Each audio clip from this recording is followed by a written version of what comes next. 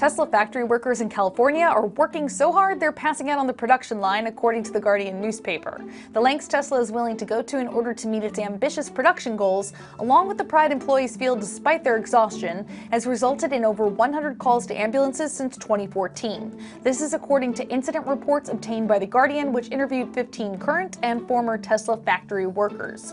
Fainting spells, dizziness, seizures, and other symptoms have sent several workers to the hospital, the Guardian reports.